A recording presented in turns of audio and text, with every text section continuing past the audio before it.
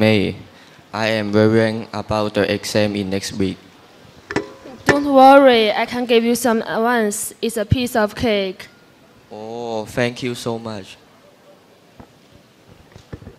Hi, May and Harry. What are you talking about? Why are you so serious? Because Harry is worried about the exam next week.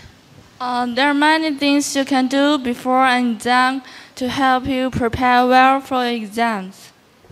Yes, first keep your notes tidy and complete. If you miss a class, get the notes from your friend or ask the teacher what you missed.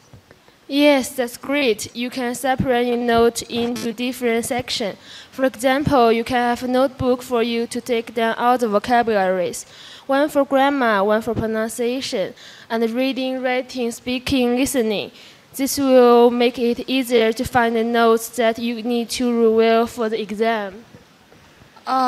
Look through your notes regularly, not just the day before the exam. Oh, I have idea. I will use the different color pen and the highlighter pen to focus on the most important thing that I learned. Alright, and if you don't understand something in your notes, you can ask a classmate or your teacher to explain it to you. Everyone, please don't forget to look after your eyes. Spend your study time in a quiet room with plenty of light. If you review in the evenings, please make sure you have a good lamp so that your eyes don't get so tired.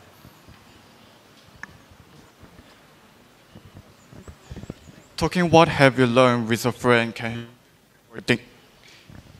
you can also test each other and explain things each other when one of you doesn't understand. It can be more fun to review with a friend.